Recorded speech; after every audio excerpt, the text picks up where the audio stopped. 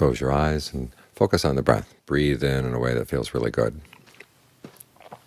You're here doing something good.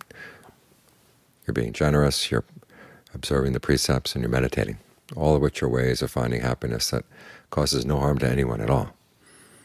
This is why they're special. There's so many different ways you can try to find happiness in the world, but most of them end up causing harm, either to yourself or to other people or to both.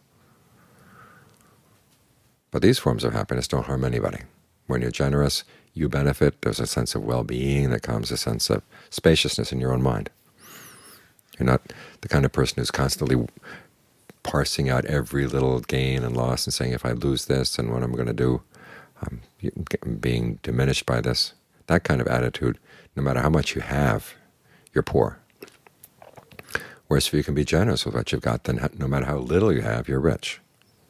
You have a sense of spaciousness that goes beyond just your own immediate concerns.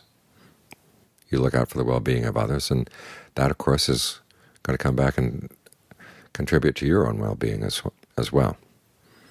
The same with virtue. You abstain from harming others, but the state of mind that develops when you're virtuous, you look back on your actions and you realize, I haven't harmed anybody. There's a sense of pride, a sense of self-worth that comes with that. Similarly with the meditation. You're working on your own mind.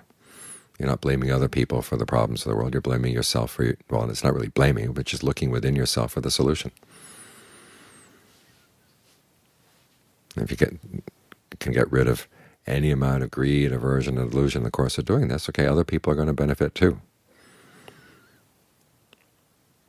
So it's through this kind of happiness that we can live together as people, the happiness of generosity and virtue and meditation.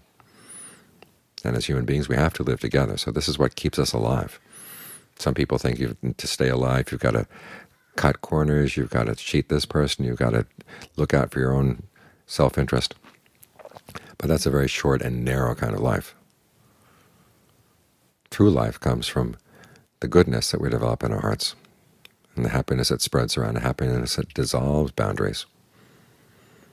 The happiness of the world is based around gain, status, praise, physical pleasures. But that creates boundaries, because if you gain something, other people lose it. Whereas the gaining that comes from virtue and concentration and discernment and generosity, everybody benefits. That helps to dissolve boundaries.